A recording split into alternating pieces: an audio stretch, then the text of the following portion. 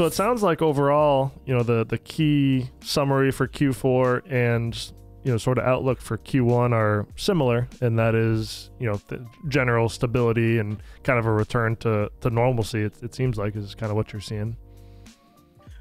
Well, I hope it doesn't sound dramatic, but it's like a desperation for normalcy. Yeah. And it really is. I mean, especially look at somebody like yourself, and you've got a number of years in the industry, not as many as maybe, your management and, Sure. and some of your other colleagues, but you've been there long enough where you're like, people, we know how to create stability. We do.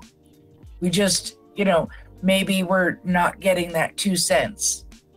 How much is that 2 cents worth to us over 2 years?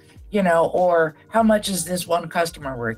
These sensibilities, I think, are the sort that we're seeing return in a way of what is your goal?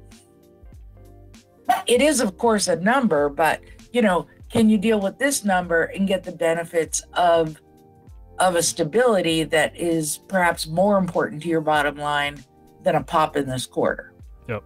Yeah, we were talking before we started recording too. We did our 100th episode, and we're talking just about the, kind of summarizing the year and where things are at and everything. And obviously we've got guys on our side that have been here 15, 20, 30 years, and so they've seen the stability and they've seen the craziness over the last 5, 6, 7 years. But I've been here 5, 6, 7 years, and that's all I've known is hectic and craziness and disaster after incident after whatever it might be that are driving some of these markets crazy. So yeah, I think stability, I think as you framed it, the desperation for stability is welcomed. You can talk about something else besides just availability and pricing, and it's going back to building relationships and who you like to do business with and who treats you well and can deliver on time and that whole thing, rather than just purely availability and price.